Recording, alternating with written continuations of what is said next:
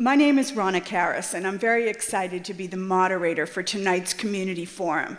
I have just a little bit of information to share with you before we begin with our speakers, who really have all of the information that you came to hear. The first thing that I want to be sure everybody understands is this program tonight is a community effort. It was put together by a few of the city councilors in coordination with the city of Newburyport. These folks are here to serve us, and I think they're really doing a wonderful job of serving us by bringing these great speakers and this important information to us. So I'd like to begin by asking the city councilors who are here tonight to just please stand up for a moment, and let's acknowledge the fact that they're working really hard to help us. Can you stay standing for a minute? Can you stay standing for just a minute? I would love it. Everyone doesn't know everyone. So if you wouldn't mind, please just raising your hand and telling everyone your name so we can have a little bit of an introduction. Bruce Vogel, Greg Earls, Jolly Funpot,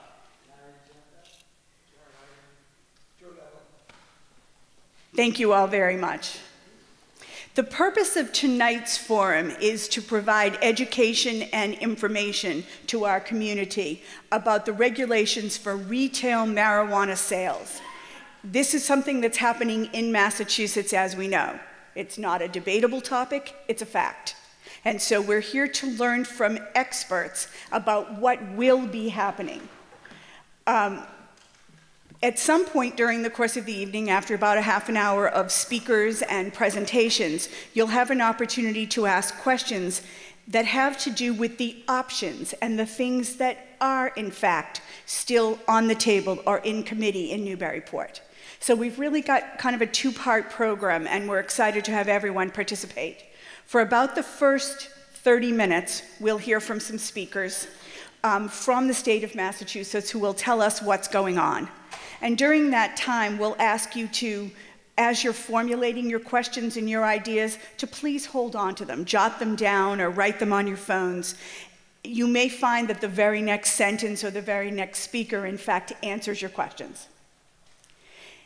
After that, we'll bring together a committee of experts from the town of Newburyport who will be up on stage and available to answer your questions. And we'll ask everyone to queue up in front of our microphones, and we'll do the best that we can to get all of your questions answered. I have no answers for you. I have no information. I am not an expert on anything. I am your moderator.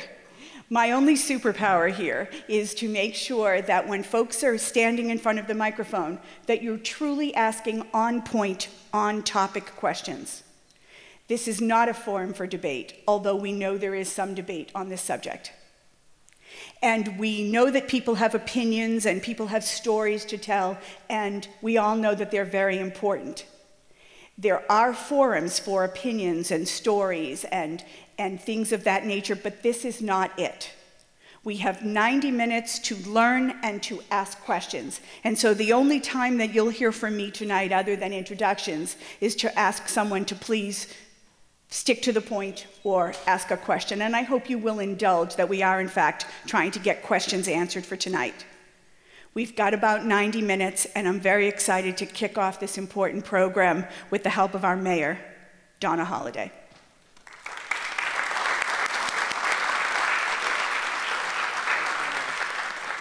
Thank you, Ronna. I would like to also reiterate to the City Council, I appreciate all the work that you have done on this topic. We started several years ago knowing that this question was coming up on a ballot in terms of an ad hoc committee, just meeting with stakeholders across the community to try and get a sense of where our community was going to go with this question.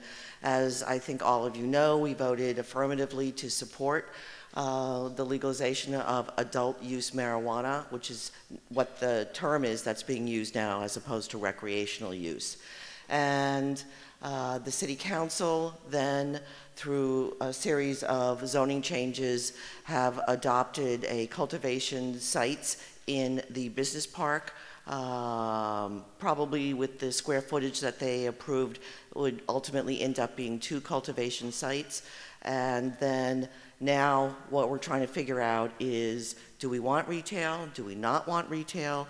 If we do, where do we want it in our community? And it's important to realize that the revenue streams are important to our city in terms of what we would do with those funds in terms of education, prevention, more infrastructure work, funding for the schools. So just sort of keep that in the back of your mind. We do have a moratorium until December, which gives us a little bit of a window to decide what we would like to do as a community regarding retail. So thank you all for being here. I look forward to your conversations, your questions and discussion. And I was part of a conversation that was held in Amesbury a couple of weeks ago with members of the Cannabis Commission, as well as attorneys talking to mayors and managers about this important topic in our state. So without further ado, I will turn it back to Rona, and thank you all for being here tonight.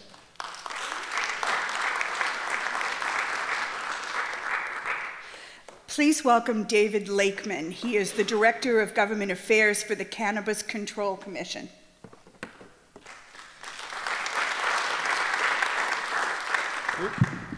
All right, hello. Move this up a little bit. First of all, thanks for having me. I'm really pleased to be here in Newburyport. Before I get started, I just want to say a couple of words about your mayor. I had the honor of working with her in my previous job at the Mass Municipal Association, and she took a real lead on this issue in helping the MMA understanding it and leading us on our board and the policy committee that addressed this issue. She's always proven to be extremely smart, extremely hardworking, and always looking out for you and the other cities and towns in the Commonwealth. So truly, I want to say thank you to her and on all the hard work she really did on this issue. She really deserves that. So as we heard, I am the Director of Government Affairs for the Cannabis Control Commission. So I started in March. We got started up about September of last year. So we'll go back just really quickly to explain how we got here, and then I'll move forward to talking about what you can do as a YES community and how things are for you here. So the first slide I've got is just sort of a timeline. Many of you may know this, but I have found that it's sometimes helpful to explain a little bit about how we got to where we are. So this question passed in November of 2016 on the ballot. It was question 4 then, and it established the Cannabis Control Commission, which I'm now a part of. What the legislature did immediately, almost immediately upon passage of the question at the ballot, was to delay implementation of the law by 6 months. During that period, they worked on rewriting the law, and that was ultimately done by August of 2017. Among the changes that they made were they were expanding the Cannabis Control Commission from 3 members to 5. They also made it an independent agency rather than one that was housed within the Treasurer's office. So September 1st is when the Cannabis Control Commission was started of 2017, so we haven't even been up and operating for a full year yet. Throughout the month of February, the Commission held a series of public hearings looking at various policy issues. We went all over the state, listened to the concerns of folks. We heard from municipal officials, from the state government, from other concerned citizens, from a whole host of different folks, and we took those comments into account when putting together our final regulations. Those regulations were promulgated and finalized in March of this year, so just a few months ago. And as of April 1st, we started accepting certain parts of the application process. So to start off, I want to talk a little bit about what the application process looks like. If we can go to the next one, thank you. One more actually. Nope. Actually, yeah, that's it. Okay. So for April 1st, we began the certification applications for what we called priority applicants. So those are folks that were defined as living in an area of disproportionate impact, or who had other mitigating factors that we, as part of the law, were trying to help out get started in the business. We began opening this up for economic empowerment applicants and also registered marijuana dispensaries, so existing medical facilities that are already operational. April 15th, we began accepting applications from those priority applicants. May 1st, we opened the application process for cultivation, micro businesses, craft cooperatives, and independent testing labs. Those smaller, different kinds of businesses you can find on our website.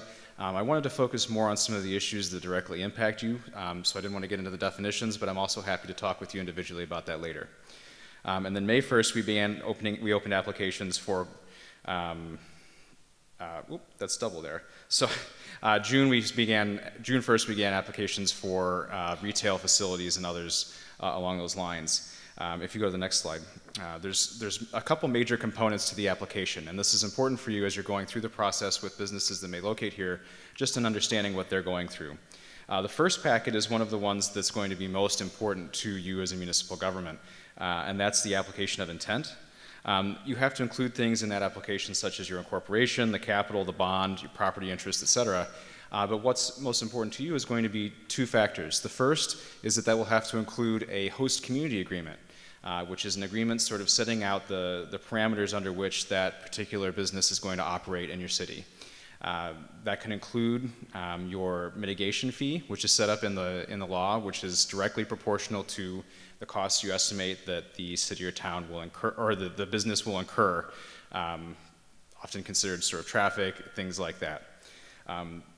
Then the other part of that is a community outreach meeting. So the new businesses that are coming to town will be required to have a community outreach meeting. They'll send out notice to abutters, they'll meet with the community and have a chance to talk with you about what the future of their business is going to look like in the community. It'll then move on to the background check process, which is all done at the CCC level. We do fingerprint check, nationwide civil and criminal. A simple marijuana charge is not enough to disqualify someone, but trafficking is. And then the third is the management operations profile, which is something that the Cannabis Control Commission will work with the Secretary of State's office, as well as the Department of Revenue. During that process, we'll also then receive that information back, and then there's a period during which we come back to the city, so we'll come back to Newburyport or whomever else we're working with to verify that they are in fact operating consistent with the zoning and other bylaws with the city or town. So what we're encouraging is to make sure you keep an eye out for our logo in your email and in your mailbox during that process, because we're wanting to verify that and move along pretty quickly, especially since at that time you'll have already finalized a host community agreement with that business. So I want to move on and talk a little bit about some of the parts of our regulations that are going to impact you most. The first one that I'm given to understand is of great interest to Newburyport and especially others in the region is this idea of conversion or adding a recreational license for an existing medical facility. I would say that there's probably a lot of confusion generated by that word conversion. And what we want to take pains to say is that when you're looking at conversion or you're looking at an existing RMD, that's not to say that they're no longer going to offer a medical product. In most cases, they're going to continue to do that, but they're simply going to be adding on a recreational license to or an adult use license to whatever existing business they're doing. So if there's a cultivator for the medical business, for the medical side, you can't prohibit them through zoning to do that for adult use. If you have an existing medical dispensary, you can't prohibit them from adding a license to do the same thing with adult use. So that's what we mean through the conversion part of that. And that's set up in the rewritten law passed in July, or passed last August. And that covers RMDs that are registered no later than July 1st of 2017. So any of them after that point, this part of the law does not apply to them. But any medical facility that was licensed prior to July 1st of 2017 is covered by that section of the law. So our interpretation of conversion is to include not only replacing the operation, as it says there, of a registered medical dispensary within a marijuana establishment, but also to address adding marijuana establishment operations to the operations of a medical facility. So I just want to be clear about that. I think there's been a lot of confusion, and I want to try to offer some clarity to that issue. So we can move on. The next issue that I think is actually been covered by Newburyport is that a moratorium of reasonable length is permitted. What we've seen largely from the Attorney General's office is that a reasonable length is through December 31st of 2018, which I believe that Newburyport has done. There have been one or two approved beyond that date, but most of those are for extenuating circumstances. For instance, a very small board, or a planning board that doesn't meet very often, things of that nature. What we're saying as the commission is that 2018 is your year. It's good to get this going. You know, we're happy to offer any of the guidance that we can for you. but past that, we haven't had very many promising signals from the Attorney General's office. They're going to be approving those much later than December 31st of 2018. The Commission will not approve a license for any applicant so long as a moratorium is in place. What you may have seen in some cases is that some of the applicants who applied for priority certification, which is actually kind of similar to the fast passes at Disney World, it lets you kind of move ahead in the line based on a variety of factors. We did accept those applications even if the community in question had a moratorium in place, but we won't approve any actual applications. We won't go through that packet until the moratorium has expired or been revoked by your legislative body.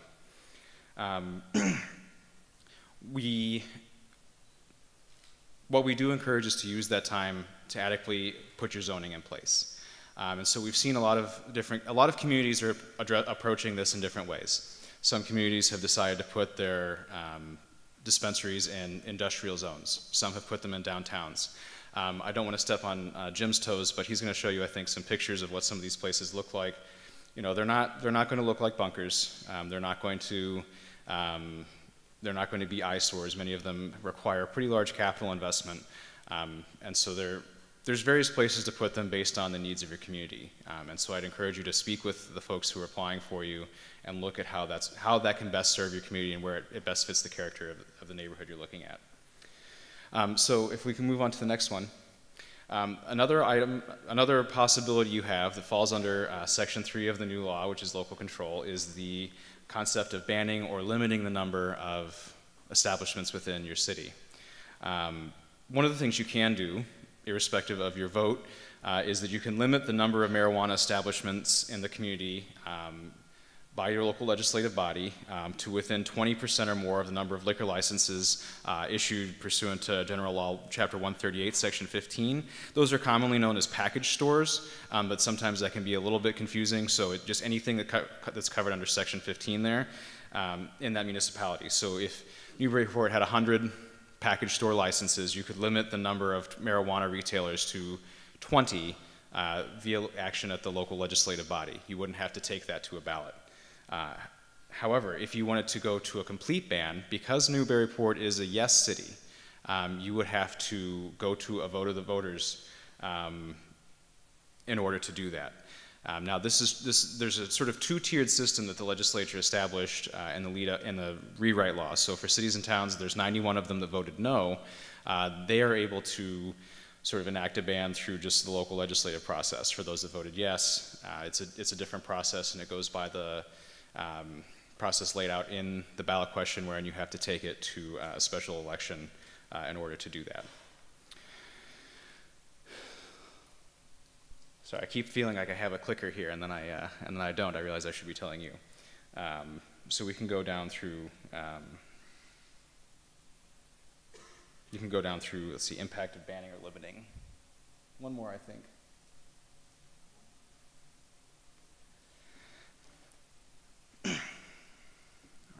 So if you do issue a ban, or you do issue limitations, if you issue a ban, obviously the Commission will not approve any applications for your city or town. One of the things that I did want to mention is that if you have that 20% number and you're moving forward and you have multiple applicants for each of the available licenses that you have, it's not the Commission's intention to sort of arbitrate that for you. You're the ones having the conversations with these establishments, you're the ones having the conversations with the community. We want to make sure that those decisions are being made at the local level. So we've already had a couple of questions of folks saying, well, we've got one license left and we have 5 applicants for it. Can we just sign community host agreements with all of them and send them to you? And our answer is, please don't do that. We'd really like that decision to be made at the local level. And that's primarily for those communities that are looking at a limited number or a cap on the number of recreational facilities. To move on, a few other things that you can do as a community. You can set up buffer zones. So under the state law, a marijuana establishment may not be located within 500 feet of a pre-existing public or private school providing education in kindergarten or grades 1 through 12. You are able to reduce that requirement if you'd like. You can you can change that distance.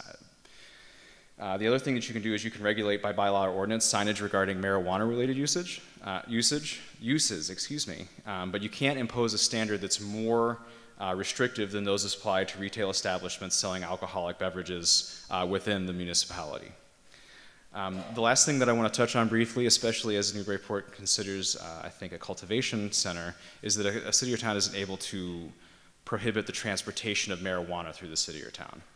And the great thing is that you're not really going to know that the marijuana is being transported through the town.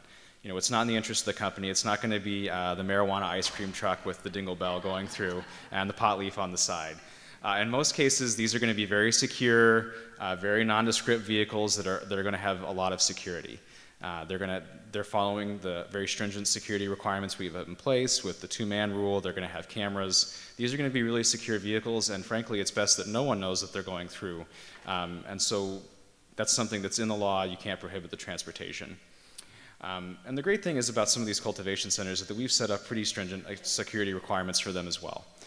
We actually heard from, and I won't say who, a police chief out in Worcester County that said, well, you know, we're following these rules. This place is going to be more secure than our police department. And so, you know, there's requirements for fencing, there's requirements for lights, there's requirements for security personnel and all sorts of other issues there. And we're going to be reviewing those very, very thoroughly. And we're encouraging any applicants to have conversations with local police departments to be sure that everyone's on the same page, everyone's working from the same book as they look at this issue. Right, so the last slide I have here is a little bit more on the host community agreements. To reiterate, so for a cultivation facility, you don't have the option of enacting the 3% local option tax, but what you do have the option of is enacting a community impact fee of up to 3% of gross sales, and that's paid to the host community, so long as, and this is important in the legislation, so long as the fee is reasonably related to real costs imposed in the municipality due to the establishment of an RMD or recreational or adult use facility operating there. The agreement is also only effective for up to 5 years. So past that point, these agreements will need to be renegotiated. And that's a good chance for both communities and the business to assess sort of how the relationship is going, what things are looking like from both sides' perspective, and to work that out. And then we, again, will require you to send in verification that you've had those discussions there. Just a brief update in terms of sort of what we're looking at a statewide level. So we've received we have 84 pending applications as of last week. I know that number is going to change at our public meeting on Thursday, so this is slightly outdated information, but it's still pretty good. We have 1 craft marijuana cooperative, 27 cultivators, many of which are in Berkshire County and Worcester County, 7 micro businesses, 9 product manufacturers, 3 research facilities, 19 retailers, 1 transporter, and 17 establishment agents. And so there's still a number of applications coming in, and we're reviewing those pretty thoroughly throughout that process. And I know I'm getting close on time, so I can say what I want to end by saying is that we're here as a resource. We hope that we can be here to help you as you're looking at how to do your zoning, as you're looking at what you want that impact to be. Give us a call. Give me a call. If you go to the next slide, oh, looks like it's off. I've actually put my information up there. You can find my contact information. I've got a stack of cards here, and it's on our website. Reach out to us. We want to help. We want to make this, as our mission statement says, safe and equitable and efficient, and we're here to help. So with that, I want to thank you again for having me here, and I'll turn things over to Jim Borghesani.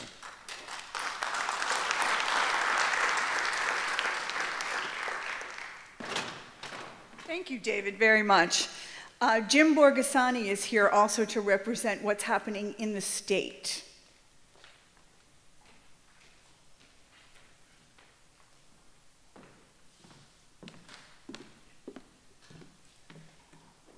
Thank you, and thanks to everybody for coming out for this very important topic. I'm going to pull this off and look. So what I'm going to talk about, I'm going to pick up where Dave left off, just to think about how best to regulate cannabis in Newburyport, safe and smart regulation in Newburyport. And we'd like to see, smart and safe regulation across the state. We think we're heading there. Next slide. Just a few things about the law that was passed in November and then passed by the legislature in 2017. It allows adults to possess a limited amount of cannabis. This is not unrestrained legality. There's nothing to prevent anybody from going to a package store and buying 20 bottles of vodka. You are limited to possession amounts in cannabis. We already know the Cannabis Control Commission was created. It's going to require testing of all product. That's one of the great benefits of legality. There are cannabis consumers in Massachusetts in every town and plus in every state in the nation. Up until now, the market has been dominated by street dealers and criminals just because marijuana has been prohibited. Legality will make sure that these consumers get the same protections that every other consumer gets. Tested, safe product, purchased in a safe and secure location. Not on a street corner, not from somebody who is selling product that you don't know where it came from, you don't know what's in it. They may be selling more dangerous drugs along with it. Cities and towns, again, limit, as Dave mentioned, the ability to limit cannabis operations, the 20% rule. The total tax, it's 23% total tax. That includes the 3% local option, host community agreement. And remember, public use of driving under the influence remains illegal. You cannot use it in the car. You cannot have an open container in the car. It's the same rule as with alcohol. Not only can you not, have alcohol, drink it, you can't even have an open container. Same with cannabis. It has to be in a closed container, locked in a glove compartment, or some other area of the car. And public consumption, again, is illegal. You cannot consume in public. Yes? How do you measure it if someone is under the influence? Well, that's a whole different topic. I can answer that when we get to the second round of questions, I think. And next slide, please. Vote no on a ban. Why would you vote no on a ban? Just quickly, for public safety reasons. Banning cannabis, as some towns have done, all that's doing is allowing the criminal market to continue operating in that town. You're not banning cannabis from towns. Prohibition, 100 years of prohibition, we've learned, it didn't ban anything. People want to consume cannabis. Whether anybody likes it or not, agrees with it or not, it's a fact. And I think society now, if you look at the polls nationally, people are realizing it's better to be regulated than to be prohibited, because prohibition has only created a criminal class that dominates the industry. When you look at the entire nation of Canada, it's going to go legal this year. More and more states going legal. So this is clearly something that society is moving toward. Second, the revenue, and we'll get into this a little bit more later on, but it does create revenue for the town. And I'm going to give you two models that can take a look at possible revenue that you'll see in Newburyport, or could see in Newburyport. Next slide.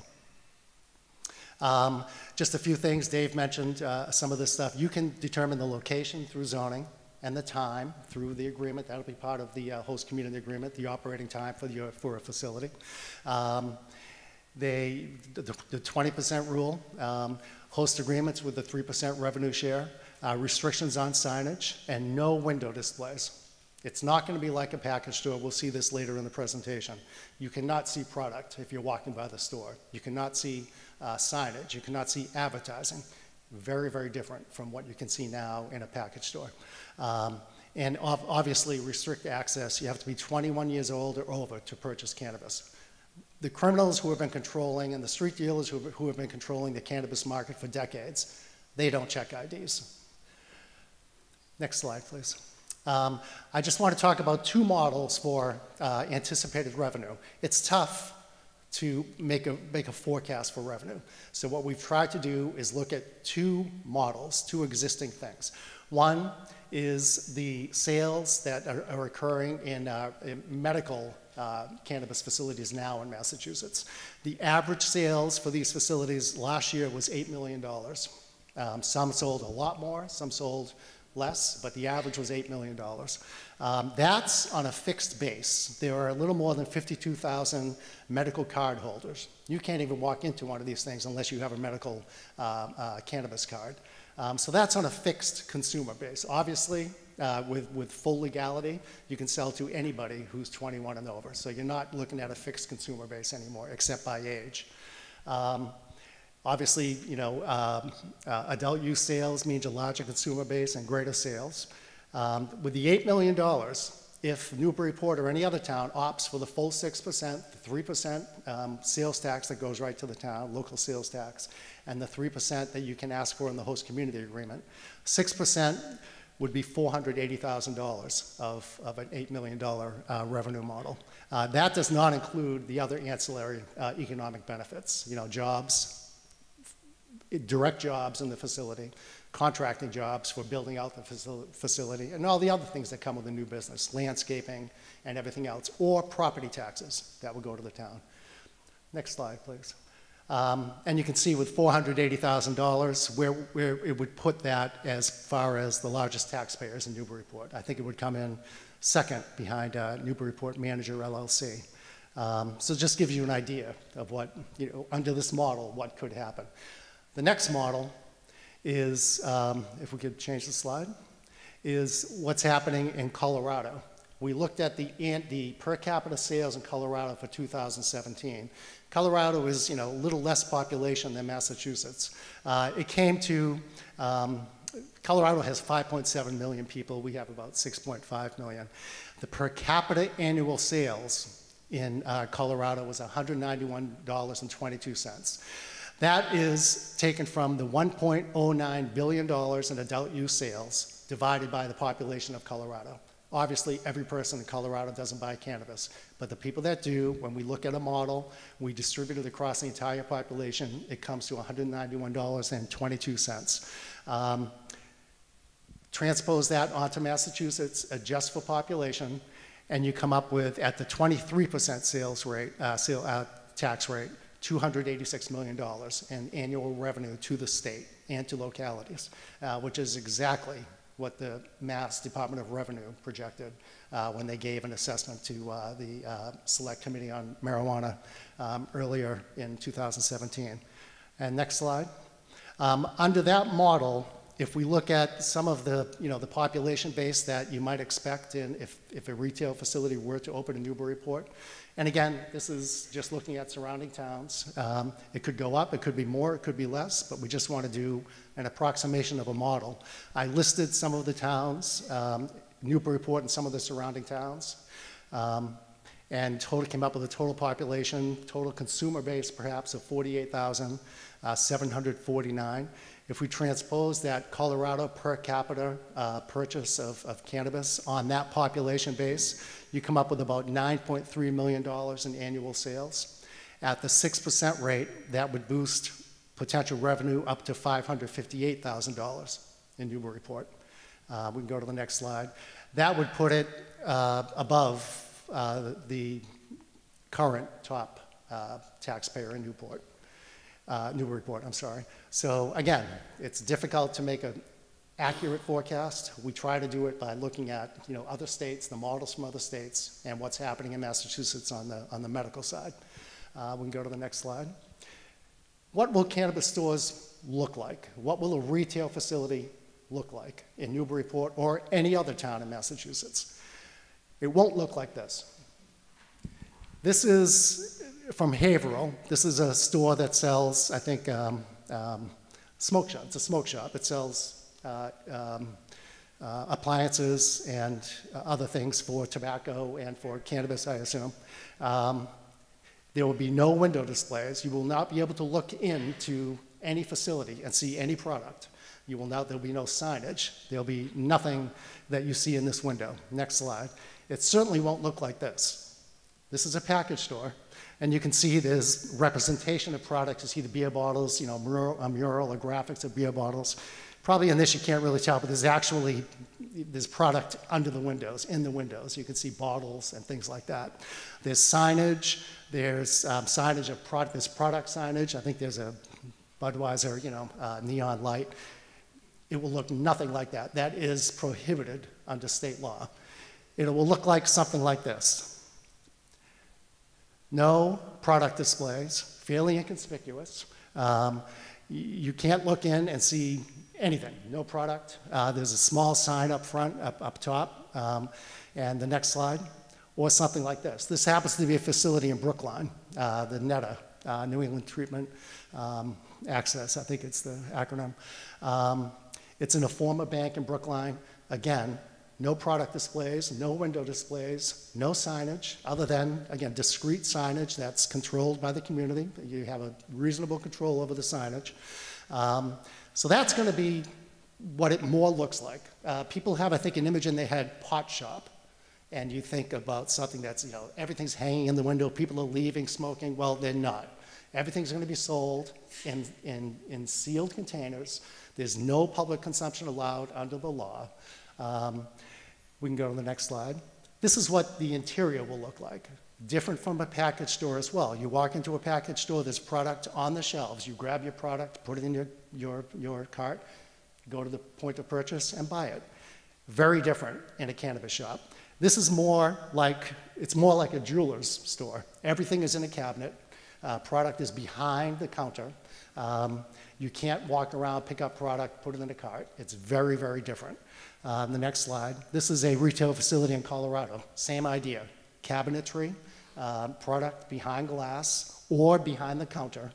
Very different from the liquor store model. This is what we're going to see in Massachusetts. This is what exists on the medical side. This is what will exist on the adult use side. We can go to the next slide. Just a few things about the facilities. Dave mentioned some of the security measures that will be in place. To get into a retail facility, there will be a vestibule, a Sally trap they call it. If you go in, you have to present ID. There will be a security staffer there. This will be partitioned. You won't be able to see into the facility from this little vestibule. Only after you present a valid ID will you then be allowed into the facility itself, into the retail area. So this is a vestibule that's partitioned, that's locked with a security guard. You go in, you present ID. If it's a valid ID, you can then be led into the retail area. Second ID check at the point of purchase. So your ID will be checked again when you go to pay for your product. Complete background check on all employees. Surveillance cameras in the vestibule, in the sales area, in all areas that deal with product, in the inventory areas, in the storage areas. Video surveillance. Video surveillance of the perimeter. Video cameras up and down the street if it's on a street location, you know, around the parking lot if it's a parking lot location. We've actually seen the video from these actually help increase public safety in the communities that these are located in, because it gives police, you know, more eyes on activity up and down the street, not just around these locations, but up and down the street and in the area where these locations are present. Direct link alarm systems to the police department, and product delivery seed-to-sale protocols. Very strict seed-to-sale inventory controls. When something leaves a supplier, they take a reading of what is leaving, what is going on the van. They take another reading when the van or the vehicle delivers, and then right to the point of sale. So it's tracked from the seed, which is, you know, the very beginning of the cannabis growth, to the ultimate sale, no matter what sort of form that cannabis takes, whether it's leaf or edible or whatever. So it's a very, very strict inventory control and sales control all along the way of the product delivery. The next slide.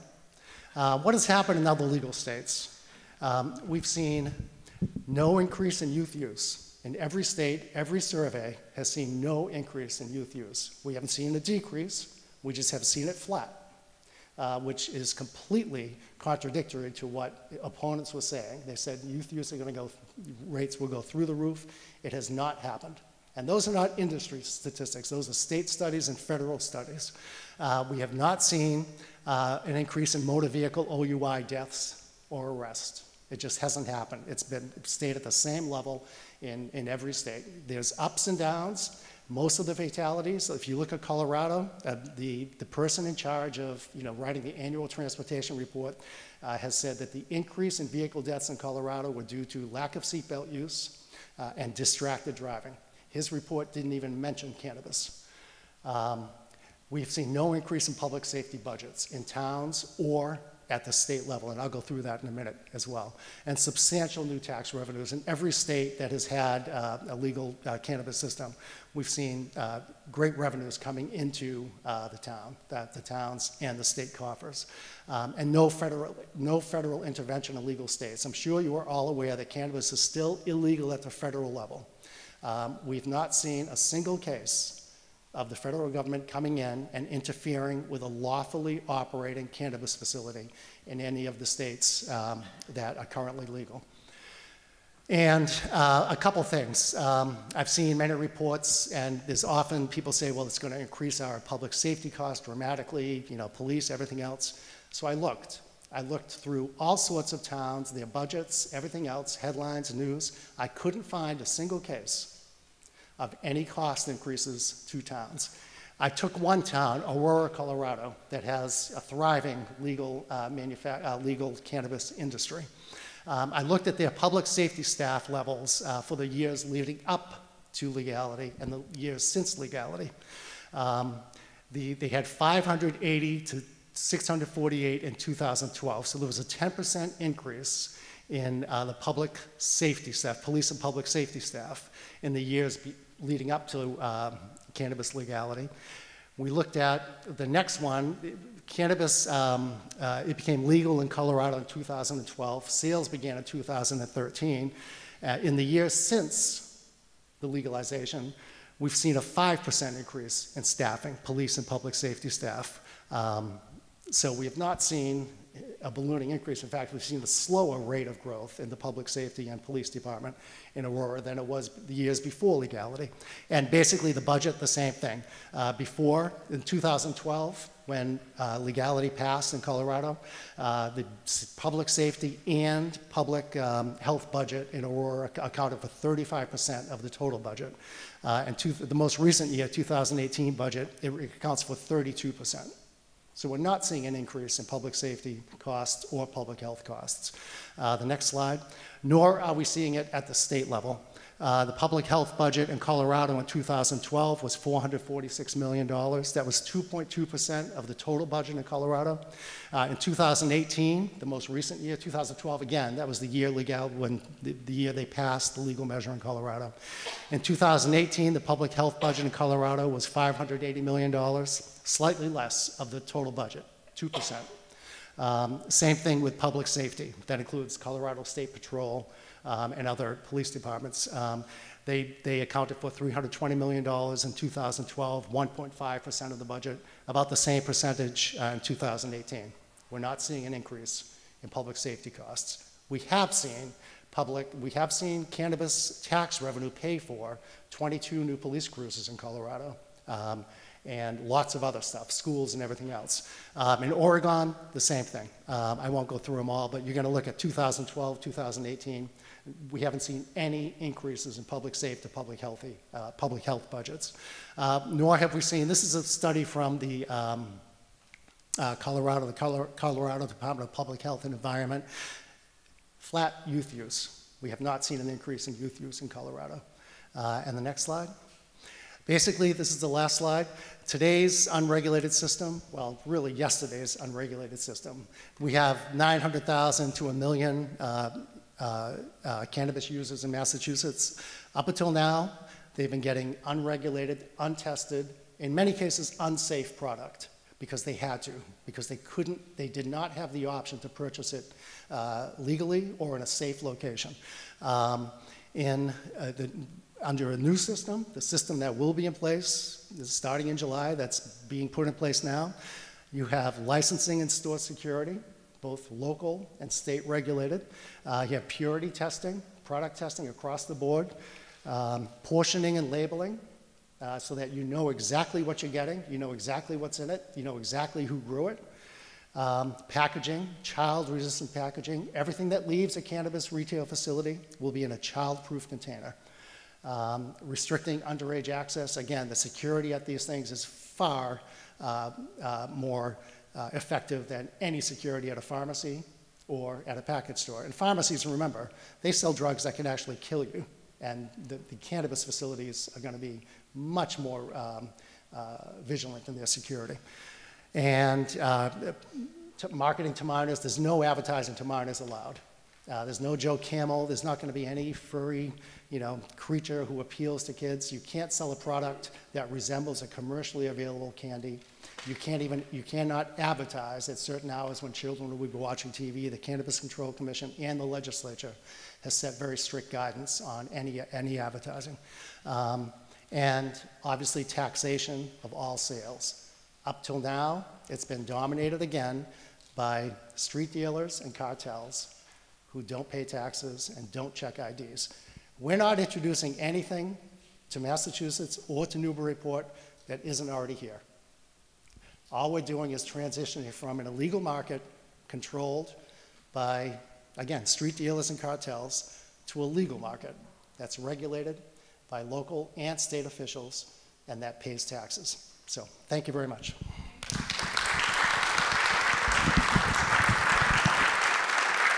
Thank you very much, Jim. I've taken a ton of notes. I don't know about anybody else. It seems to me that so far we've really learned two important things. The first from David was really about how cannabis businesses will be licensed. And the second part from Jim was the impact of the licensed retail businesses. So that looks at the state level. Now we have an opportunity to look at it from the Newburyport viewpoint. So what I'm going to ask is that our panelists come and join us. And these are all local folks. And what they will do is, after a brief presentation, they will start taking your questions. So the first thing I'd like to do is ask Larry Junta, who will be our speaker. If we can welcome Larry, please. Thank you. And I'm also going to ask our panelists to come up and sit on the stage so we can all stare at them and then ask them questions. Andrea Egmont, who's the director of Newburyport Youth Services. Frank Giacalone, director of Public Health. Mark Murray, who's the city marshal of the Newburyport Police Department. Andy Port, who's the director of the planning department. And Susan Vaccaro, who's the current superintendent of the Newburyport Public Schools.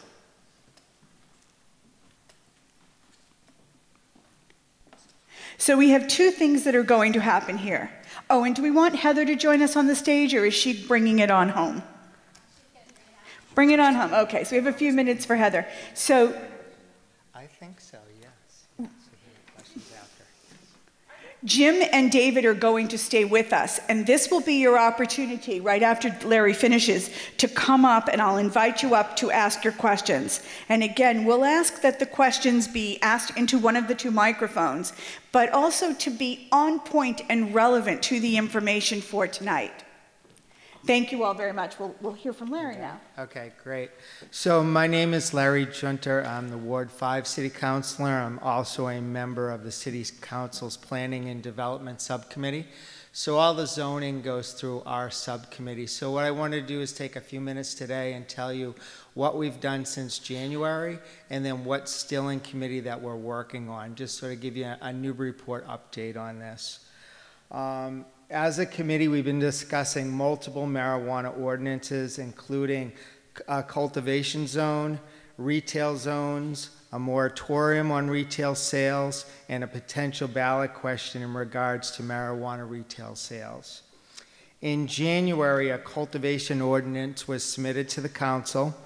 It included expanding the existing medical marijuana cultivation zone within the industrial park. Many folks may not know, but for 4 years we've actually had an approved zone in the industrial park for medical marijuana and for the sale of medical marijuana. No business established themselves here, so it never happened. After multiple meetings, amendments to the ordinance, and input from the planning board and our city solicitor, KP Law, a cultivation zone was passed by the full council on June 11th. The cultivation zone includes the majority of the industrial park, but it has two buffers. One buffer is around the daycare center on Graff Road, and the other buffer goes around Opportunity Works. We did put some restrictions in on cultivation. The first restriction we put in is we said there cannot be more than 100,000 square feet of cultivation in the park, and there can only be 2 cultivators. Those are the things that we learned from KP Law in our meetings, is that we do have the ability to shrink the zone. We can't make it 0, but we can make it as small as we want. We can also increase it. If it looks like it's something that's working out for the city, we have the ability to change that. Some of our discussion points when we were talking about the cultivation zone was everybody kept telling us, oh, this is the gold rush, you got to get into it. You got to get going quick on this. And our worry was if we opened the entire industrial park to cultivation, we could end up with so many cultivators that if this market does go flat in a few years when there's more cultivation happening than there's need, that we may end up with some empty buildings. And then the thought was out there, well, what happens if the federal government legalizes this? Whoa. I know. Who's in charge of the lights? There we go. So then the next discussion point was, what happens if the federal government legalizes this in all 50 states, and you end up with one agricultural company in the Midwest that could grow enough marijuana for the whole country? So we started to have real debates and conversation about those things, and we wanted to make sure that we protected our industrial park. It was important to us. One of the major things is the folks, not all the folks, but a good many of the folks in the industrial park didn't want cultivation to begin with. They came to many meetings. They told us it was something they weren't interested in having in the park. The Chamber of Commerce came out to us. They told us they weren't interested in having cultivation in the park either. So we were weighing a lot of different things that were coming at us. And so what we decided to do was take, and as Councilor Shan mentioned to us in the debate, we decided to take Charlie Baker's advice. He said, crawl before you walk and walk before you run when it comes to marijuana in Massachusetts. Take your time, do it right, be thoughtful about it. So I think on the cultivation, we were thoughtful about it. We're willing to give it a try. We want to see how it goes. We do have some history. We've got 4 years of medical cultivation out there, and from talking to other towns, there are some good cultivators and there are some bad cultivators. So we want to make sure when we go through the planning process that we end up having good companies that have the assets behind them to be able to do a good job and be good neighbors. Some of the other issues out there are over-cultivation of marijuana. We saw that in Oregon, where Oregon actually produced more marijuana than they were selling, and that depressed their price. Marijuana is going to be a very expensive business in Massachusetts. There's so many regulations that also is something that needs to be taken into consideration. So I'm just sharing with you the variety of different things that were brought up in our debate, just so you know that we did spend quite a bit of time on this. As part of the cultivation ordinance, we remove retail sale from the industrial park completely. That's something the business park wanted us to do. So that opened up a new host of discussions about now where to put retail. So on April 30th, retail ordinances were introduced proposing a marijuana retail zone on Lower State Street. Basically, it's from the rug store down to the rent-a-car place, and then one on Story Ave that goes from Market Basket up to about the Shell station, and then down to about Hodges. And again, I'm just giving you approximates on that. On June 11th, we had an additional ordinance that was submitted, including all businesses within the city district, including all B1 business districts, B2 downtown business districts, and B3 neighborhood business districts. These ordinances are still in committee.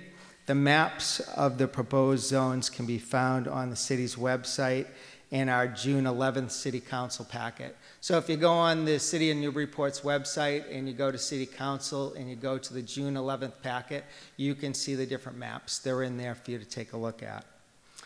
On May 14th, we submitted a temporary moratorium on the retail marijuana. It did pass, as it was stated before. It expires on December 31st, and it says that it will be in effect till December 31st or until such time as the city holds a referendum on the matter or adopts a marijuana retail zone, whichever occurs earlier. So the way that the moratorium works is if we're able to figure out the zoning for retail, then the moratorium is over. If we end up going to ballot, whatever is decided at the ballot box, one way or another, we move forward in one direction or the other. We felt the moratorium was needed due to the July 1st deadline. Since Newburyport voted in favor of recreational marijuana, if we did not create a retail marijuana zone, then any prospective marijuana retail operation could open in any business district. So to give it to you plainly, if we don't make a zone, then a retail marijuana company can go into any business zone. That's just the way that the law is written. So for us, the moratorium made sense. If you think about it, when the slide that you saw earlier, we found out late in March what the final rules were. And then business was to open July 1st. And as you know, government doesn't move very fast. So we felt the best thing to do was put a moratorium on, hit the pause button, and then to sit back, see if the state's going to make any more changes, find out what's going on in other towns, do some more investigation. We needed more time to look at impacts in our own community. We needed to learn more about what Jim had spoken about today, about, you know, what would a pot shop look like? How are things labeled? How do we make sure kids don't get their hands on it? As a council, we have a lot of things we have to process. If you think about, you know, the things that we do over the course of a year, I've become an expert on paper and plastic. That's what happens. These things get put at you as a city councilor, and you have to do your studying. So the moratorium made sense to us, so we could study this issue and find out if it's right for Newburyport, and if it's right, where should it go? On May 14th, we also introduced a ballot question, which is still currently held in the Planning and Development Committee. It simply states, the ballot question, should marijuana retailers be prohibited within the city of Newburyport? Yes or no? So if it comes down to a ballot question, we already have it in committee for discussion if that's the direction that we decide to go to. So to wrap up, cultivation is completed and approved in the industrial park. We have a moratorium in place right now till December 31st on retail marijuana shops. And we have 2 retail ordinances and a ballot question in committee. And that's what I have for you.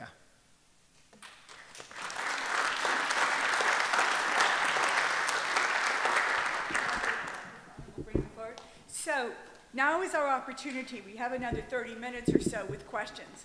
I've got about 16, so we won't start with me.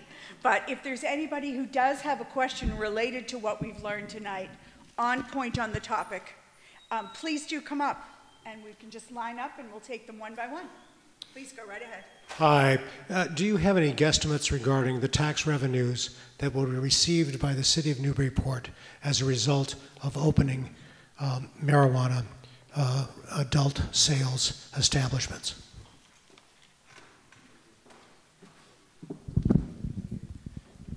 Thank you. Sorry, this is Andy Port. I'm the Director of Planning and Development.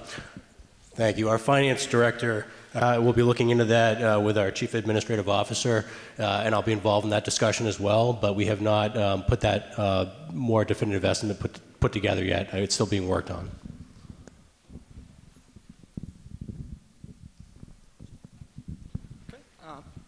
Hello, so I remember you mentioned the regulation of the child safety packages. So I just want to clarify, does this include sort of both, you know, the exterior of the packaging and the interior of the product and not looking like, say, a candy per se?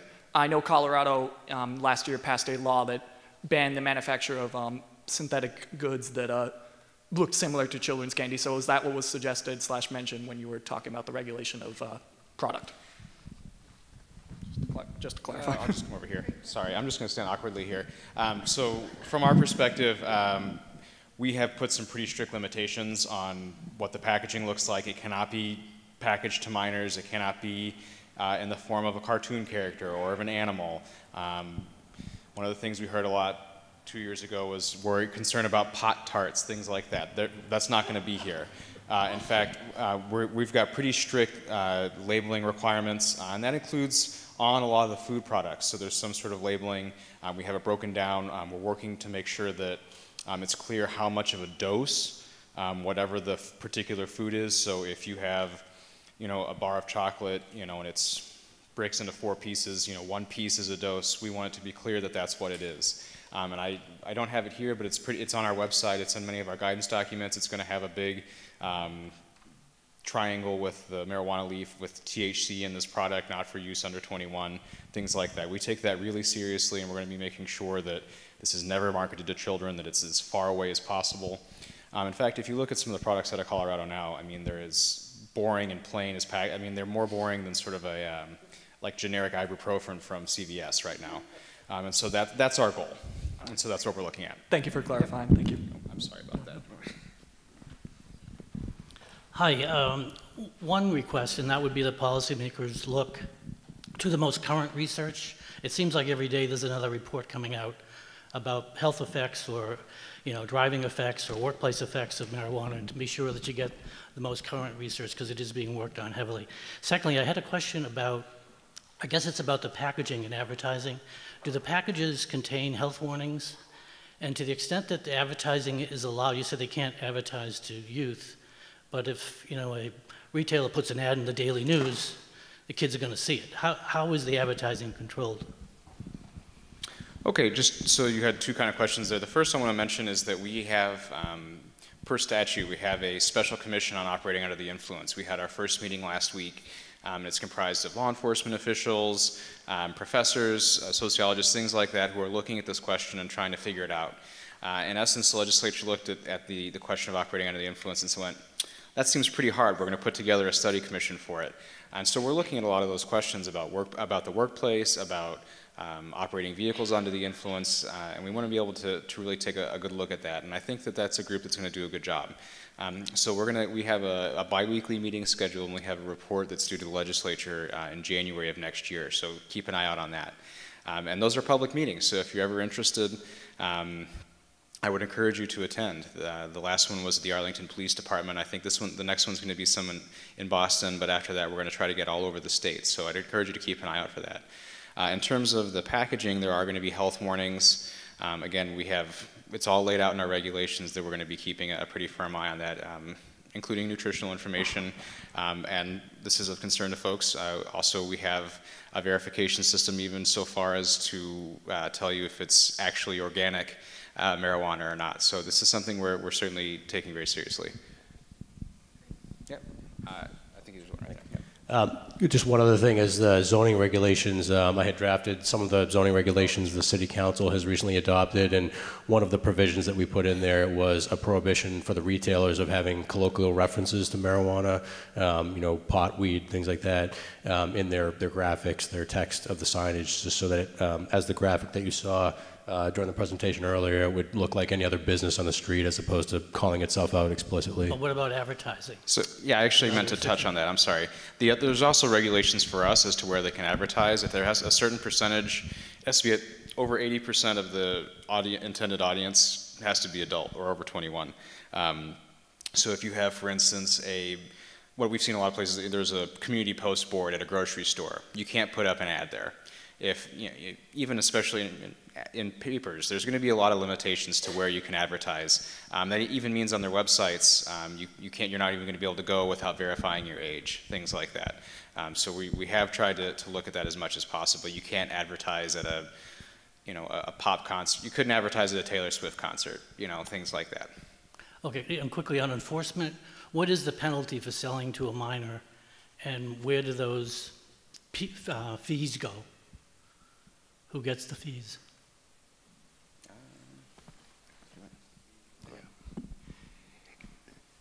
Will Luzier, the penalties for selling to a minor, I believe it's... It hasn't changed, so the penalty will be the It's the same as it is now, which is, it's a misdemeanor, I think, in 2.5 years, ultimately in a county house of correction if convicted. Okay, thank you. You're welcome. Hi, I had 2 questions. One is about how many licenses there are available for retail. Step a little closer. We can't hear you. Sorry. Yeah. Hi. I was wondering about the retail. You've mentioned that for the cultivators, there can be 2 licenses in Newburyport, but what about retail shops? What's our... That hasn't been established yet. We have talked about prohibition, or should I say a limitation, to 20% of what the liquor licenses are in the municipality, which is something that we're allowed to do under the state statute. So 20% of the number of liquor licenses for package type stores in Newburyport would be the cap we might have. That would be my assumption right now about what will apply to that if there are retail sales, and this is pending the moratorium as well as the ballot question to see whether or not the retail sales are allowed. But I would expect that limitation would be put in there. It's ultimately up to the city council, but I would imagine that might be one of the restrictions. Okay. Do we know how many liquor licenses there are? That would end up being, that result would essentially end up being 2. Yeah. If I could weigh in just briefly, one of the things that's come up, and this is more of a general issue, not specific to Newburyport, is that, one, we've issued a guidance. It's not a hard rule, but it's a guidance that if you come out to a strange fraction, that you should just always round up. And the reason for this is that the number of liquor licenses isn't static. It's not going to always stay the same. And as that goes up, you know, the number of, that 20% number will change as well. And so just that's something we want folks to keep in mind, is that it's not 20% of the liquor licenses as of 2018, but just the 20% of that number as going forward. So just that's something I want to make sure that every place I go, I want to mention that for planning boards, for municipal officials, that keep in mind that as you add liquor licenses, not that that's an easy process, as we all know, but as you add those, your marijuana number may go up as well. Okay. And then just real quick, what will it take to put this to a ballot question? Well, I can't speak for the city council. The city council has in committee a ballot question that they're reviewing, and I will leave that to the city councilors to decide. Yeah, I'm curious to know, like, what public input can be made to make a ballot question. Like, well, I don't know what that process is. I'd love to know. I mean, my own suggestion would be that there are council meetings. They're posted on the city's website from public meetings. You can attend those meetings, particularly when that matter is being discussed. There's often subcommittee meetings, and you can look for those committee meetings to discuss the matter. But always look and see if it's on the agendas, because if it's not on the agenda, it may not be appropriate to discuss that matter that night. Sure.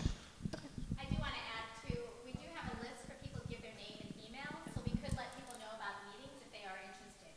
Great. So I'll pass that around. There's a clipboard in the back. Great, thank you.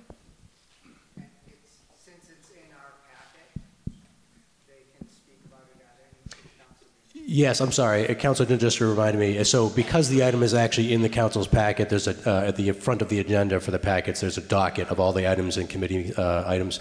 And because it's one of those items, you could speak a public comment. In that case, you'd want to show up at the beginning of the council meeting, sign up on the little clipboard that's there, so you can speak at the beginning of the meeting.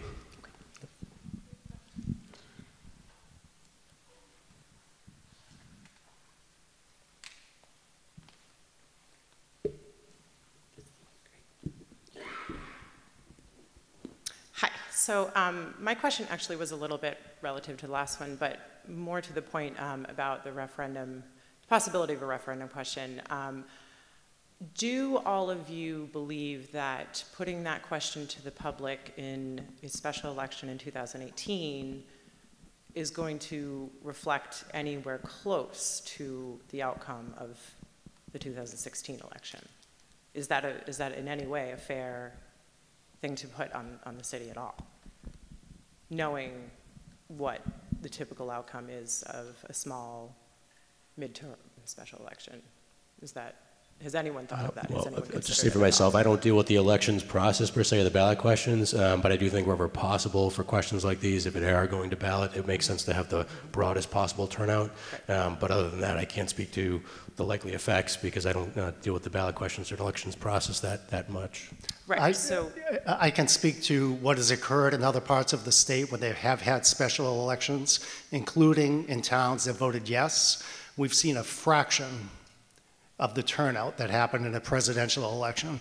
And it's not just because of this issue, that's what we always see. This was passed during a presidential election. If it's in an off-year election, or if it's a special election, you even see a much more diminished turnout. So you see a tiny percentage of the turnout that you'd see in 2016. And generally, the polls will tell you that the people that turn out in special elections skew older and more conservative as well. So that is one pretty much major point that I'd like to make to everyone, counselors, the panel, everybody. My second question, because it is somewhat relevant, this community panel that was put together however long ago you mentioned, how many members on this panel are proponents of retail in Newburyport? Just for clarification, are you referring to the ad hoc group that was created? Mm-hmm. Okay. So that just for clarification for everyone else here, that's actually a different group than is up here. So we have some of the same folks actually here from that group, but not everybody on the group is represented here. But the idea was a group of stakeholders from the community, elected officials, appointed officials, professionals in different departments, and some who work on drug prevention in the community and so forth, meeting to talk about what would be the appropriate way of regulating the marijuana uses in Newburyport. And that's where the discussion started up about what districts or areas of the city to allow retail in if that was the direction we wanted to go in. As far as the representation across the group, I think we didn't really get into the question of who's for, who is against per se. It was more about the practical implications of putting the uses in one zone or another that we discussed primarily. But if we can get back to you if you want a list of all the members that were there, but we didn't get into individual positions on for or against the use itself. Right, but given who's on that ad hoc, would you say that there's anyone who's not an opponent and that is having this significant sway with what they're suggesting to the council, to City Hall? I mean, is there not a fairly skewed perspective there? Being that there's no community members involved, there really wasn't any information at all for anyone else that might be actually just as knowledgeable and interested in partaking in that conversation, but is not an opponent. I guess what I would say to that, not being able to answer your question specifically because that would involve some discussion with other folks and their positions, but I think one thing that might be helpful is because there will be a series of upcoming meetings that deal with this particular issue, the retail sales, this would be an opportunity to help balance out, if you're concerned about that, to help balance that out by attendance or reaching out to members, having those that you're who are of the similar mindset as yourself, reaching out to counselors at the public meetings. There will be a joint public hearing between the planning board and city council to discuss the retail sales areas again. So I would suggest attending those meetings and reaching out to the city council members or the planning board members about that. So in short, no, the group was formed of just concerned parties that... I guess I would say it was likely stakeholders, Okay, that's one way to put it, I guess. So, sorry. Thanks. Hello, everybody.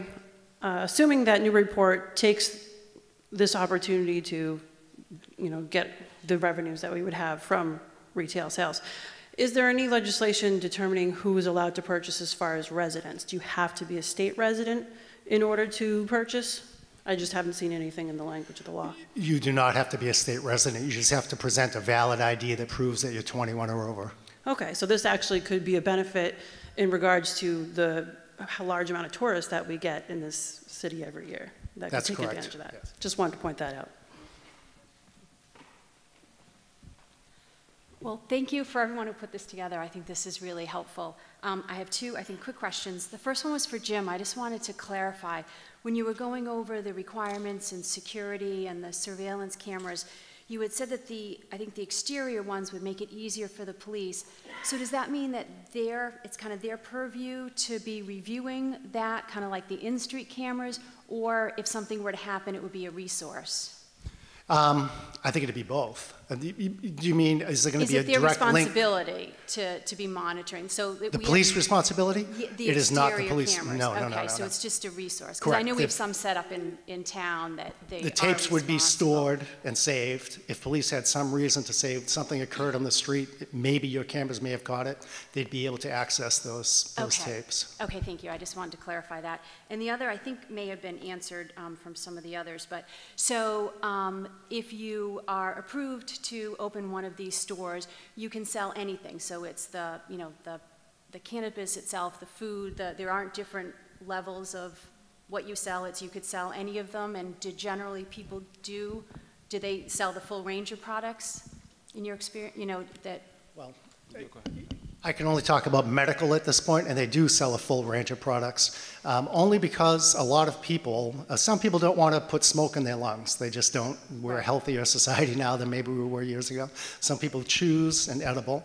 Some people live in an apartment where smoking is not allowed. Remember, landlord rights are protected under this. They can say, look, no smoking, no growing in the unit that you're renting from me or in a public housing development. Those people have no choice but to have an edible product. So they can choose to sell anything they want, but they have the ability to sell any product that's permitted by the Cannabis Control Commission. And the commission, that means, you know, brownies and food and the things that we've been talking about with the packaging. As long as it's properly packaged, properly inspected, and properly labeled, yes. Okay, great, thank you. You want to add? Hi, good evening. I had just two quick questions. One related to, are there any categories of consumables that are regulated or off limits, like, you know, THC vaping oil type stuff that has no scent and would be kind of hard to control public consumption? Yep. That's an ongoing process for us. We're looking at, you know, we've been working with local boards of health, looking at the experience of other states. You know, right now we don't have a big list of prohibited products. As facilities get up and running, that's something that we're going to keep, you know, sort of an evolving eye on. But right now, that's not. We're not going in and saying you can sell this particular kind of thing and you can't sell this particular kind of thing. Okay, thank you. And the second one might not be answerable, but I travel quite a bit for work to Oregon, San Francisco, Denver, et cetera. And it feels like I totally agree that the level of consumption is probably similar and regulating it's a good idea and all the rest of that, keep people safe. It feels like acceptance of public consumption has gone sort of blasé. And if there's a way to counsel towns to help enforce that somehow, where it's not like, you know, you can flick a cigarette butt and it's not littering, right, for whatever reason. You go down to the waterfront park at Yankee Homecoming and it's not 20%, hey, people are lighting up, and it is what it is because it's a new culture now. How do towns really address that? Aggressive ticketing, or I don't know. How's that? We have local ordinances that govern that. So and it's same as public drinking.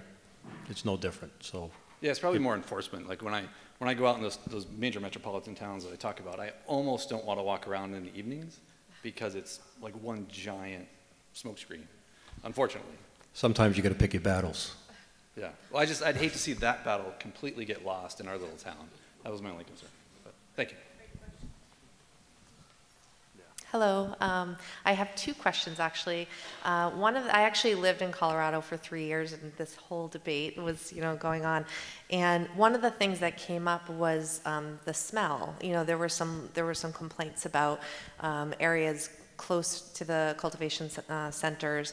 Up in Colorado, they were pretty far out and removed, but there were farmers that were complaining about the smell.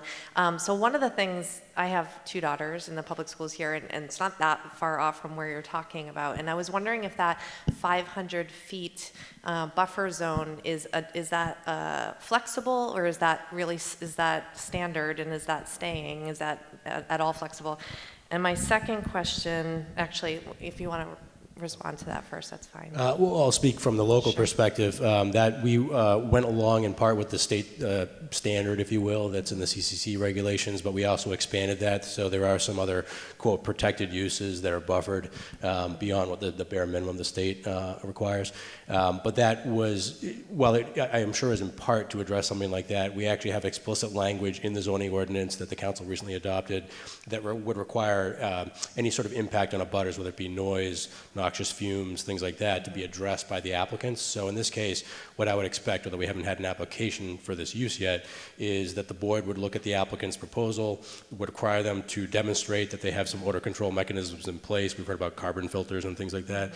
And then we would have to see once, assuming the business got started, we would have to, take a look and see essentially, is it working properly? Are there any abutters who are being impacted? Is the system working properly? And if it's not, they would then have to revise that system to correct the issue if there was still a problem. But the ordinance that we have locally does contemplate that and gives the planning board the authority to enforce that, and then by extension, our zoning administrator.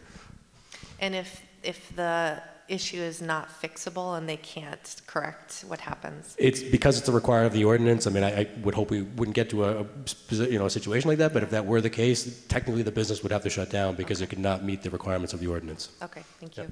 And my second question was, I was curious if there has been a discussion with the planning board about actually having the retail stores in town, in the center of the town. And what the pros and cons were that were discussed. Sure. Well, there's a very brief discussion, really, with the planning board. There was a joint public hearing that was held relative to the first round of the zoning amendment that Councilor Junta mentioned that came in January. There was a discussion briefly about where retail sales should go. I had done just a slide presentation showing the different areas that were possibilities, if you will. I think we would all, hopefully in the room, recognize that putting in residential districts probably doesn't make a whole lot of sense. This is, regardless of whether you support it or not, it's a retail use of a nature, so you wouldn't put that typically in a residential district. So what we're left with is the defaults that you look at on a zoning map are retail districts. So that means the Story Avenue area, the Route 1 traffic circle by the train station down there, and then the downtown. And perhaps that's what you mean, maybe by the town center. Yeah. So those areas were discussed. There was actually even a brief discussion of whether or not the hospital district, which happens to be a medical district, would make sense, given that there's medical sales of marijuana. That wasn't something that was supported by the ad hoc group, at least those stakeholders. So there was discussion about those other locations, but it was very brief, and I think partly because there was an agreement relatively early on in those discussions to postpone the location of marijuana sales, to have that the moratorium put in place so we could have a more thorough discussion about that through another forum. And other councilors have sponsored an amendment to bring that discussion forward again so that we can have that simultaneous with discussions about a ballot question, so that regardless of what the result of the ballot question is, if it is going to be allowed at the end of the ballot question, we know where we're going to put it. So that conversation is going on. And can that discussion happen before the ballot? If the ballot is written and put to the public, can that discussion be yes, made public? Most definitely. Okay. Yep. All right. And as planning director, I'd recommend that because I think it's better for us to be prepared regardless of the outcome. Okay. So. Thank you. Hi. Nervous going up here. Thank you very much for this information. I really learned quite a bit today. I was mostly kind of surprised, almost hard to believe that it sounded, I got the message that we're going to make money and that it's going to cost us nearly nothing. And yeah, other people got that impression too. I have first-hand experience that this city, this state, this country doesn't have enough money in mental health and substance abuse. There's not enough beds for people who have psychotic breaks or anything like that. With more available marijuana use and the money that will come in, will that money be directed to get more beds and more treatment centers for abuse?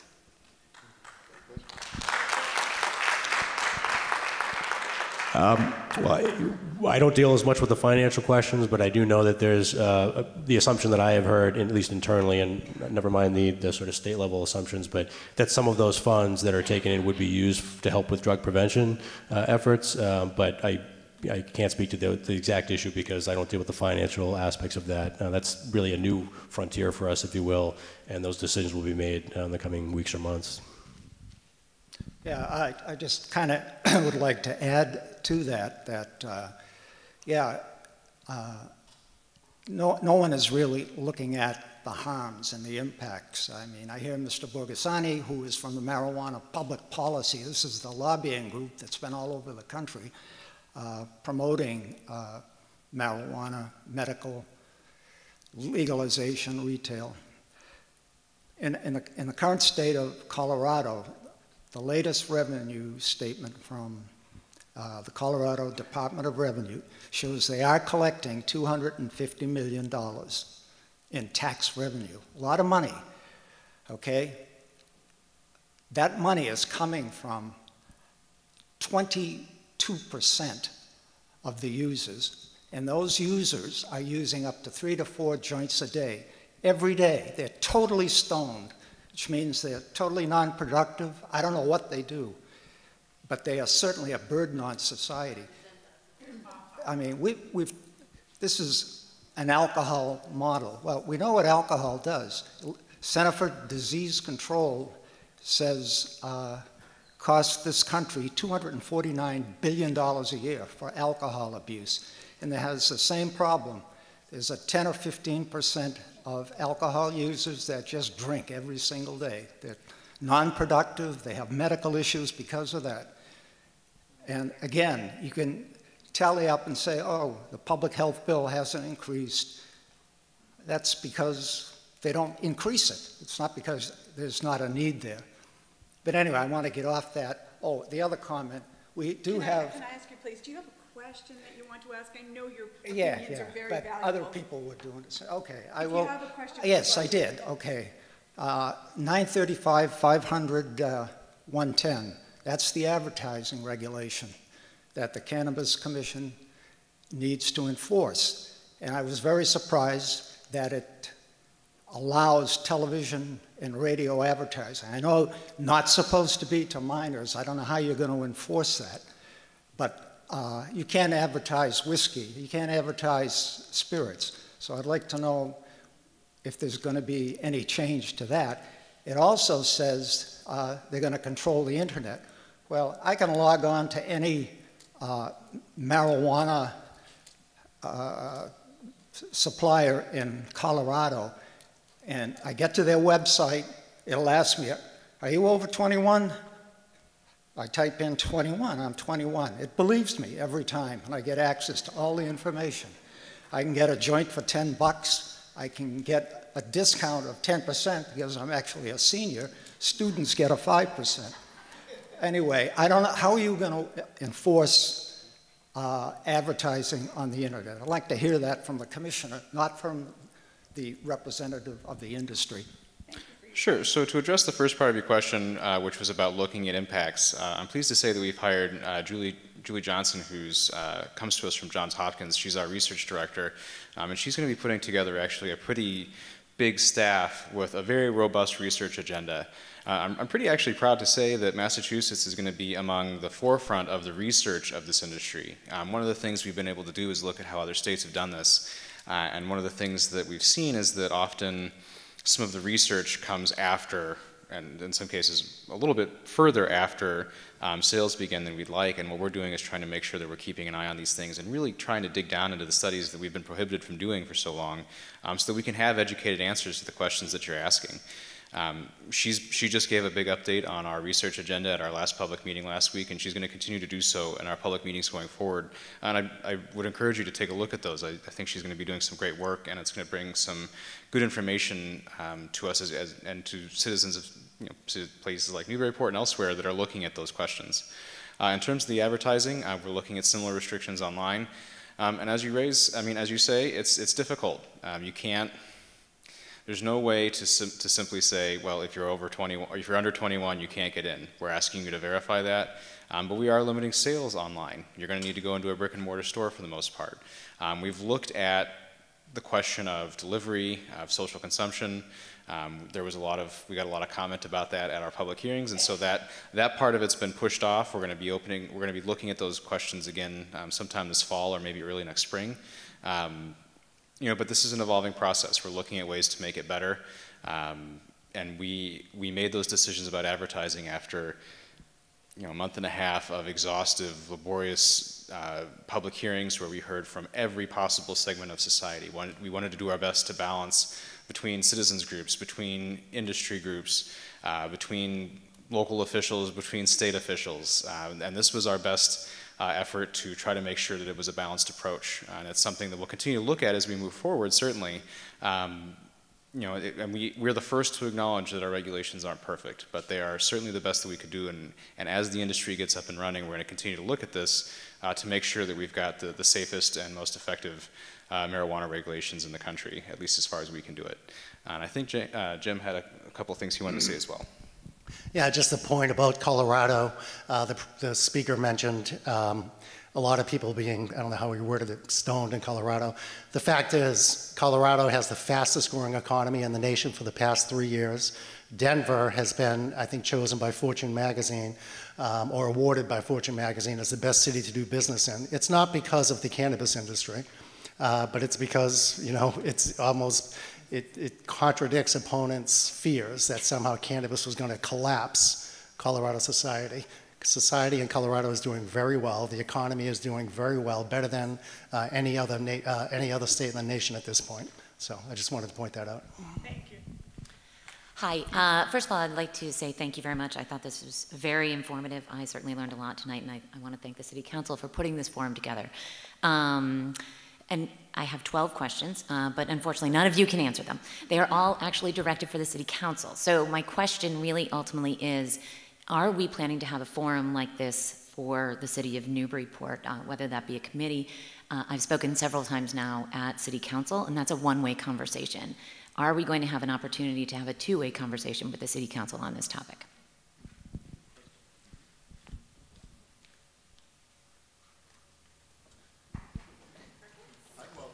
I think the answer is that there are city councilors that would welcome that. And so the question is just how to get that done. So okay, great. And so Heather Shand, who is going to be our speaker as soon as we have these last two questions, will touch on that. And let's make sure that you get what you asked for. I'm sorry, I don't know your name, but let's make sure you get what you asked for. Hi. I just had a question for the Marshal and for the Health Department. From your perspective, if you had to say where you would like to see the shops situated. I've said, and I've spoke to many councilors, Story Avenue would be my choice, if I had to make a choice. Mm-hmm. I'm Frank from the Health Department. In terms of location and preferable locations, obviously we City Council thought about it, and Board of Health perspective is just like tobacco stores, you want to keep them away from obviously schools and sensitive areas like that. But it was a tough decision in terms of where they should go. And again, that was looked at, and whether it be downtown or by Story Ave. So we just try to limit the exposure to the young kids, mm-hmm. and try to stay away from those areas. Thank you.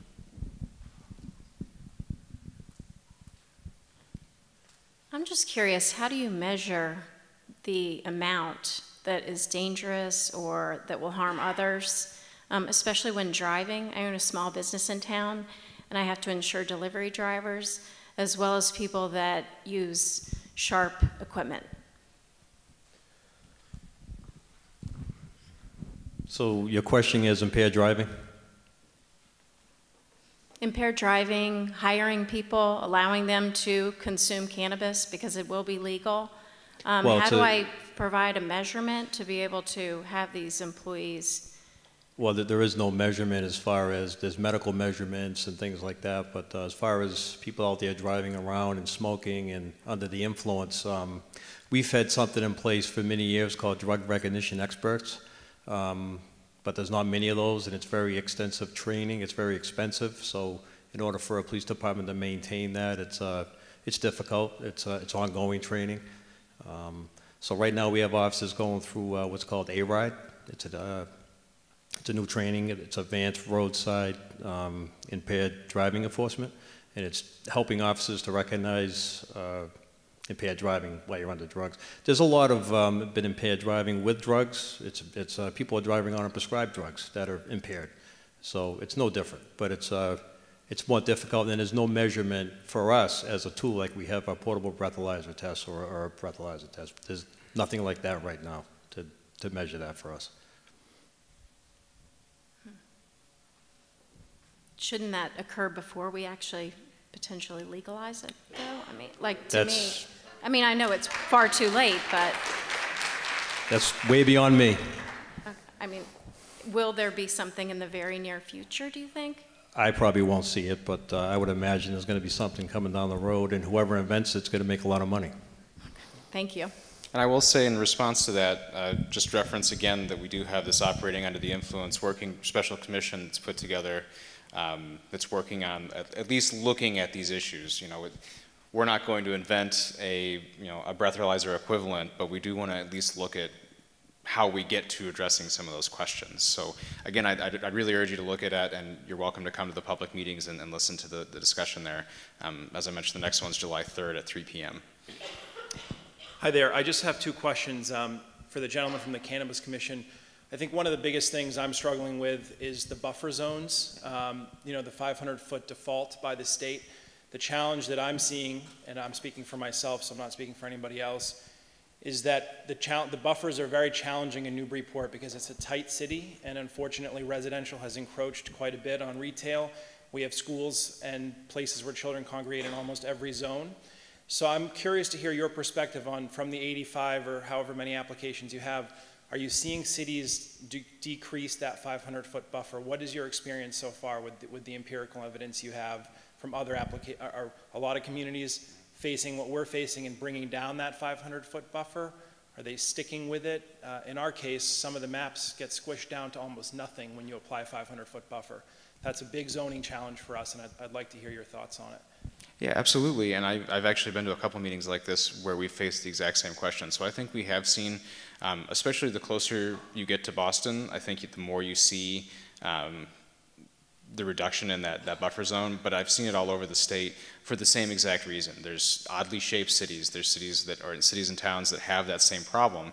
I think in the city of Boston, for instance, and not to make it Boston-centric, but just as an example, if they abided by the 500-foot buffer zone, that would automatically put them below that 20% threshold with no additional action on the part of the city, just because there's so many other factors between schools and residential areas, et cetera. So we've actually seen a number of cities and towns make adjustments to that buffer zone to make sure that their zoning makes sense. Okay. And I've seen some that dropped up to 300. There's some that have made sort of exceptions for certain things based on where they want it to be located. But there's been cities and towns we've spoken to that want to even put, say, a cultivator in an industrial zone, but it's that 500 feet still puts it, abutting up to one of the categories. So there have been a lot of, empirically, just looking at the numbers of them that have changed or that have addressed this, there have been a lot that have adjusted that buffer zone. Okay, thank you. Yeah, that's a big, I think maybe one of our biggest challenges. My second question for you is, what happens if a city, and let's say you have 2 licenses available in Newburyport, that's how the math works out, and you cannot come to an agreement on a host agreement, then it never makes it to the CCC, it stops there if no host agreement can be reached between the community and the prospective business, cultivator or retail? Yeah, that's correct. As part of their application packet, they have to have that signed community host agreement in packet number 1, as I laid out in the presentation. So if that's not signed, we'll get the application, we'll send a form back to the municipality, in this case to the mayor's office, and the mayor's office would say, no, it's not compliant, and then no, they haven't signed the community host agreement, and it would stop there for us. Okay, and last question is, again, based on the applications you've seen, is everything pretty much the 6%, 3 plus 3 on the retail side and 3 on the cultivation side? Is that the trend has been the max out of the local option? Has that been your, I know you're just reviewing them, getting started, Sure. but I just want to see where other folks are headed. Yep, generally that's what we've seen. Okay. Honestly, there's only been, I think, 2 or 3 that have gone at 2, and I think that those were cities or towns that actually were so proactive in setting up their bylaws that they did that before the law was rewritten to allow for 3%. Under the original law, it was 2% at the local level. Okay. So we have seen largely them looking at that 3% number. Thank you, appreciate it. Great questions, fascinating answers. My last introduction is Ward 3 City Councilor Heather Shand. Oh, Jesus, making notes. I'm here just to wrap it up. So first, thank you all for coming and getting into the weeds with us. We have been dealing with this for 6 months now. Hey, I heard that on NPR this morning. I had to use it. So thank you all. Your thoughtful and considerate questions were so appreciated tonight. It just shows how much of an engaged community we have, and it is so appreciated. Going forward, I can assure you we will be using these comments, and it will help direct us in what we do. So the go-forward plan is the Planning and Development Committee members from the City Council are Jared Eigerman, Larry Junta, and myself, and we are committed to working on the zoning. So we will have those two-way conversations. Connie, I promise you that. So we will advertise those meetings, and public comment is appreciated, so please come, all of you. We will make sure that it is on the council, it is on the planning board site, it is on the city council site, and we will make sure it goes out via social media and all of our emails, so please stay engaged. We do appreciate that. Thank you all, the panel, for being on this. Coming tonight, I mean, you all took the brunt of the comments, so thank you, Andy. Thank you, Marshall Murray. Thank you, Frank. Susan, I think you got off. And Jim and Dave, very much appreciated. Let's give them a round of applause.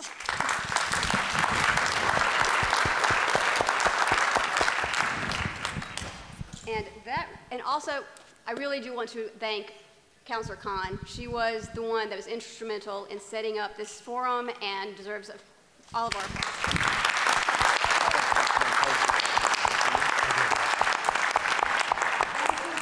And to our facilitator. So thank you.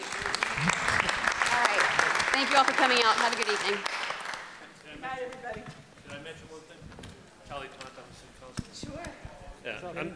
Yeah, I'm speaking for myself here, but if you really want to have a one-to-one interactive conversation, our telephone numbers and emails are on the city website. I certainly would welcome any discussion with anybody, and I'm betting the other 10 councilors would as well. Thanks, Charlie. Great. Thank you all.